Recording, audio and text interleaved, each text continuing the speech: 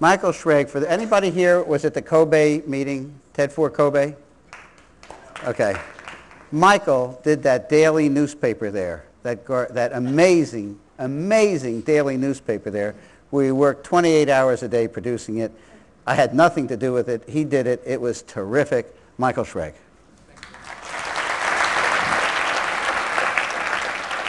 Thank you very much. That was great fun. I really appreciated the opportunity to do that. I was apparently the one speaker who didn't send in my photo, so I am portrayed by a full frontal artichoke over there. Richard has declined to explain the symbolism of that, and I'm not going to ask. I heard what the senator said. I didn't play basketball, don't play the trumpet, but I love playing with ideas, and there's an idea that I've been involved with Merrill Lynch that I would like to share with you. I care a great deal about this idea, and I think in many respects it embodies a lot of the values of risk and innovation and design and technology and entertainment and education that we all care so deeply about. And to discuss the idea, I'd like to create a bit of a historical context for it. If you can put the slide on, please.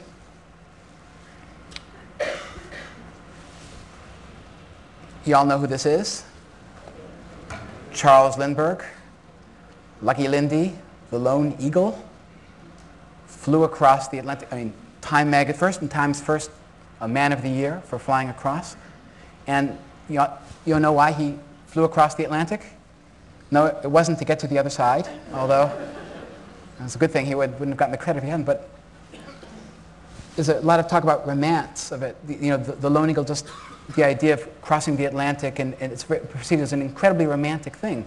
And it was, but what was the spark? What was the motivator? I'm not exactly right. Somebody said the Ortigue Prize. It's a check. It's a check for $25,000. So the resolution is good, signed by Raymond Ortigue. Raymond Ortigue was a Parisian restaurateur who thought 7 years prior that it would be kind of an interesting thing to do something to encourage that kind of innovation, that kind of bold risk-taking. And here was Lindbergh getting the funding, Spirit of St. Louis, flew across. So for all the discussion of the romance of this, there was a prize, cash prize, associated with it. Let's jump ahead a few decades. Perhaps some of you may recognize a younger version of the gentleman who's attending here, Paul McCrady. Gossamer Condor, Gossamer Albatross. Flew the figure 8 and flew across the English Channel. The reason was, outside of the fact that he's a brilliant engineer, what was the instigator, the motivator, the spark, the catalyst? It was the prize from Henry Kramer. 50,000 pounds and 100,000 pounds. Real money. Now, Paul wasn't kind enough to give me a copy of the check that he received, but I'll sort of put that up. Go further back. This is a familiar name? Familiar picture? This is, for those of you who read David Sabel's book, Longitude, this is John Harrison, the fellow who labored for decades to invent the chronometer to win the prize from the Board of Longitude in the 1700s, a 20,000 pound prize in the 1700s, which, according to one of the sources, translates into a prize worth $12 million.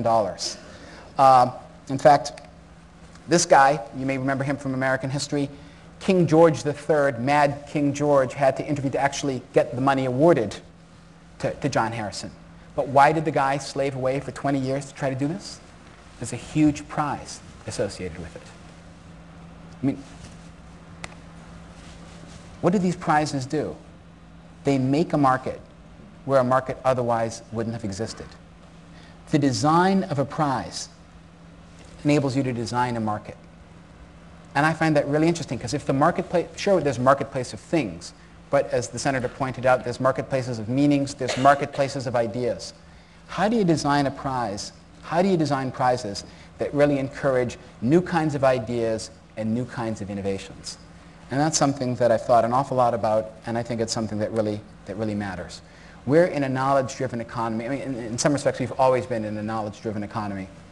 But we're in a knowledge-driven economy, and one of the things we need to do is figure out, if you care about investing, if you care about the future, what are the undervalued assets in a knowledge economy? Where might there be untapped value Where might there be untapped creativity that can really make a difference in people's lives? I'm going to give you a number. The number is 44,000. Anyone want to no, it's not a prime number. Anybody want to hazard a guess what this number represents? It's the number of PhDs awarded in the United States in 1995.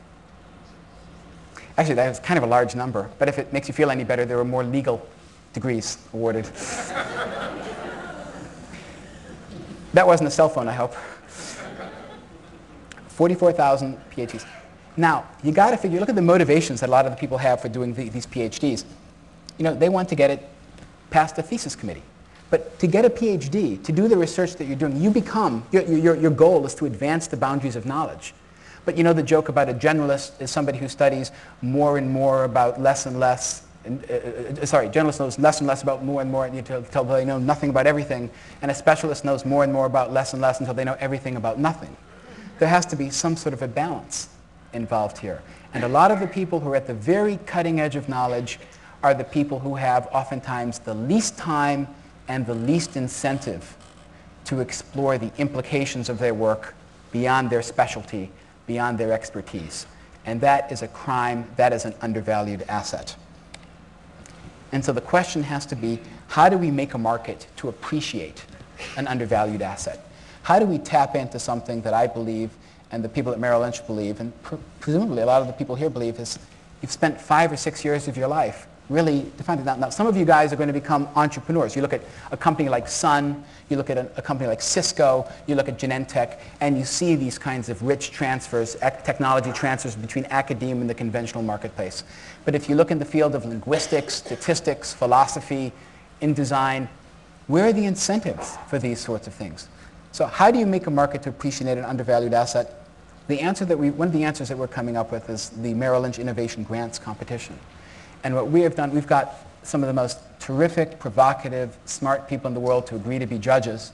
People include people here, John Seeley Brown from Xerox Palo Alto Research Center, Esther Dyson, John Doerr, Peter Goldmark, the former head of the Rockefeller Foundation, Arati Prabhakar from Raychem, Bill Hazeltine from Human Genome Sciences.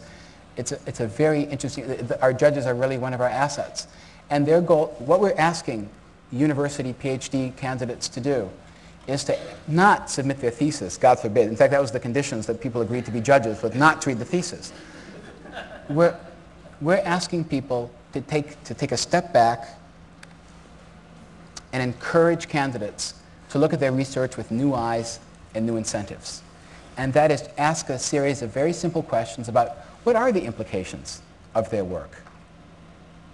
You know, what's the counterpart of being a Harrison? What's the counterpart of being a McCready or a Lindbergh? What's the implication of what it is you're doing that can give meaning in a way that you had not anticipated meaning when you began that research, when you began that work, when you began that dissertation? And I think that's very, very significant.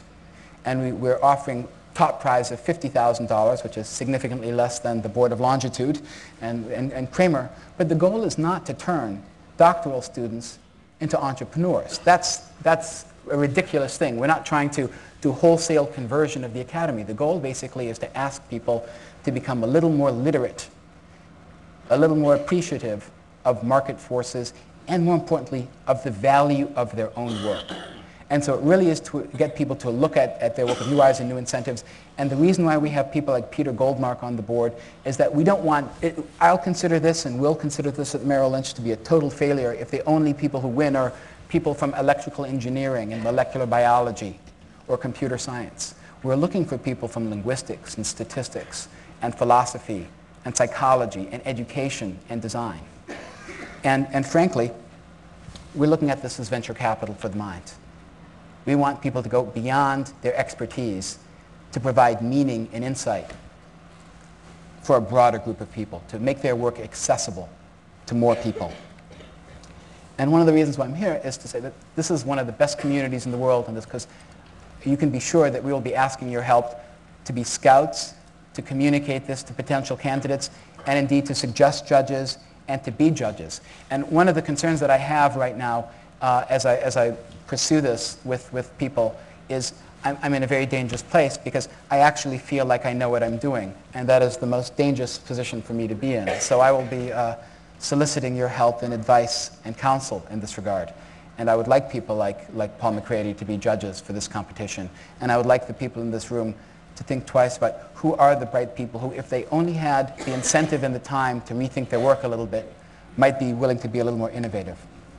This is our website. This is our address for people to download applications and get more information.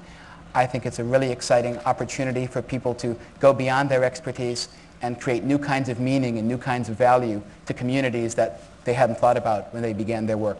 I'd like to thank you for your time. Take care.